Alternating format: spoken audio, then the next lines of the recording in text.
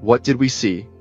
In Hops 315's disk, the ingredients of planets forged in a cosmic crucible. Close to the star, the disk is scorching dust grains vaporize into gas, especially silicon monoxide, the key to rocky planets. As gas drifts outward and cools, it condenses into solid crystals, minerals like forsterite and silica, the building blocks of Earth and Mars. These tiny grains are the seeds from which continents and mountains will grow.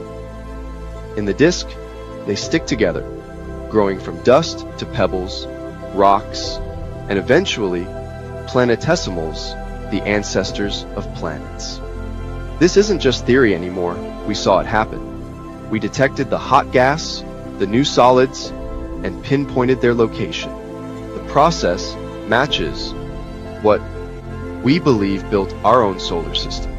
Every rocky planet began as these tiny grains, born in the heat of a young star's disk.